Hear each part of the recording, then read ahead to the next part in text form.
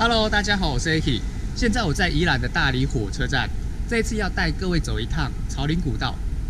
11月是草岭古道的芒草季，走在这一条路的时候，你可以看到一大片非常漂亮的芒草，而另一侧呢，你可以看到蔚蓝的海洋，景色非常的优美。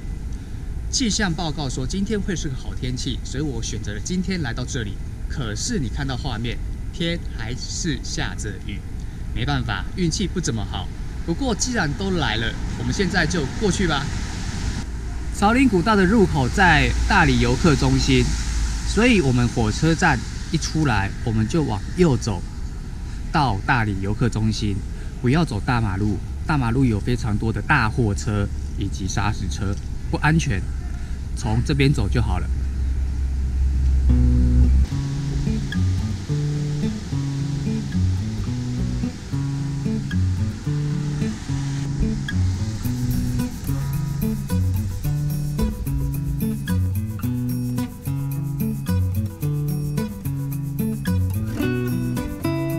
这里是大里的天公庙，它就在游客中心的旁边。你可以在游客中心上个厕所，整顿一下，买个喝的。休息后呢，这里就是草岭古道的起点。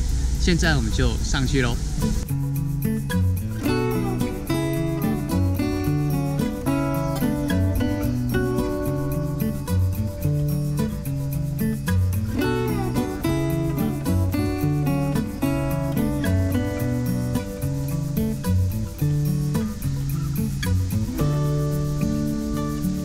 草岭古道有2个入口，一端呢是从福隆那一头走过来，另一端呢则是从宜兰大里走上去。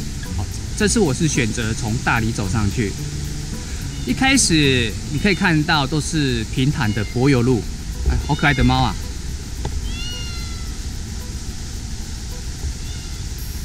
来摸摸摸摸，怕我算了。我刚才讲到哪里了？从大里出发的朋友，一开始都是平坦的柏油路。虽然我不晓得福隆那一头是走上来是什么样子今天我的目的就只是想要去看芒草，没有要走到福隆那一端。看到芒草之后呢，我就会折返回来了。北部连日来都一直下雨，你可以看到地上有非常多的落石。未来你们有计划要来爬草岭古道，记得小心，注意安全。走了20几分钟，终于来到了这个岔路。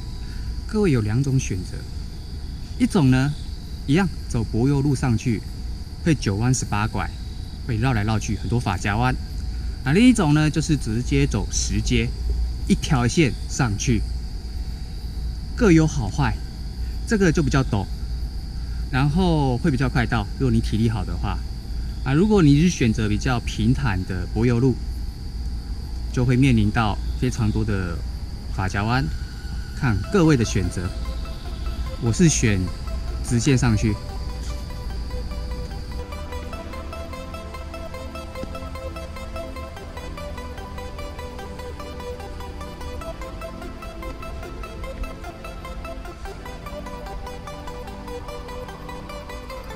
这里是中继点护管所，如果你是选择走10阶的朋友，记得在护管所的旁边有一条往上去的10阶路，这边也可以上厕所。现在我就继续往上走喽。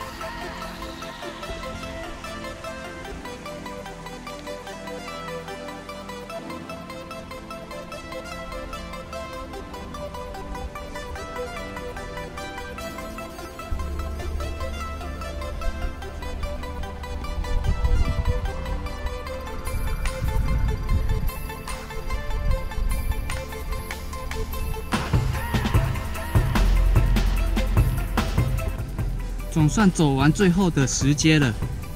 前面不远处就是垭口土地公庙，象征着一个阶段的结束。我们向前走，看看有什么东西吧。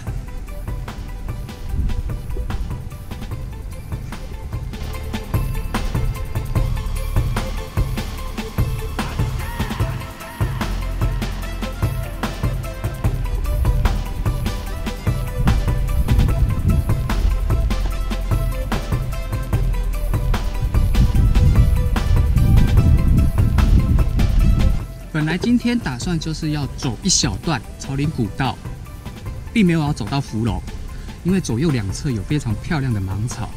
可惜今天天气非常的差，一直下雨，再加上没有黄昏的光线，所以就不走了。下次有空，等天气好再来走看看吧。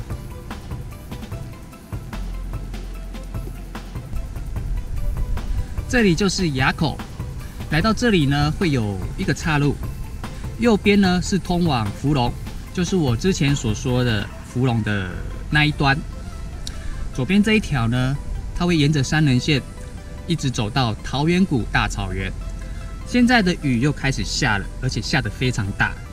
这个天气啊，真的很麻烦。说好的芒草，说好的无敌海景，完全都没有。今天的运气真的很差。之前我就有拍摄过一支桃源谷大草原的影片，有兴趣的话，你可以去看一下，就知道我所说的意思是什么了。现在我们就往观景台上面走过去吧。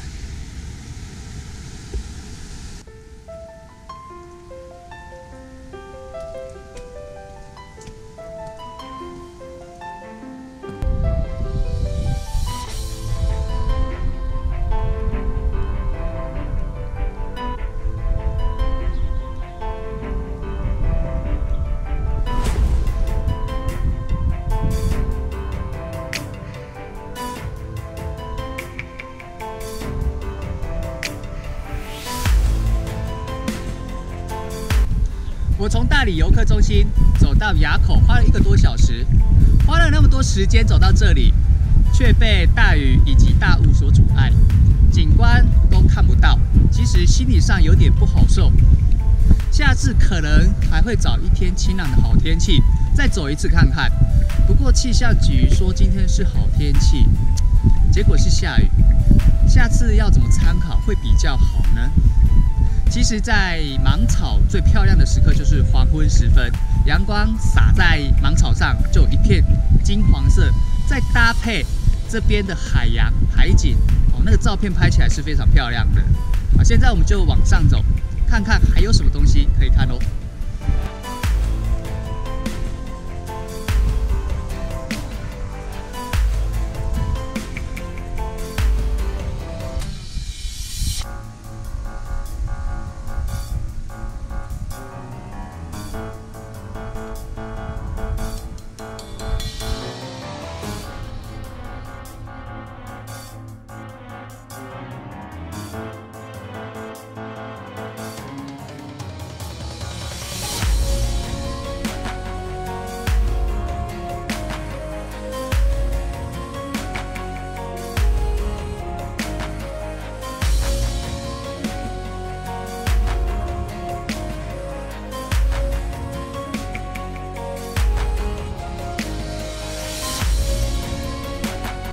现在我已经走到最高的凉亭，可惜我走到这里的时候已经起大雾了。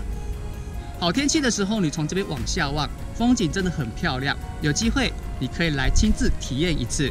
这边有个消息要跟各位说，11月是草岭古道的芒草季，市政府有安排接驳车从福隆游客中心行驶到大理游客中心。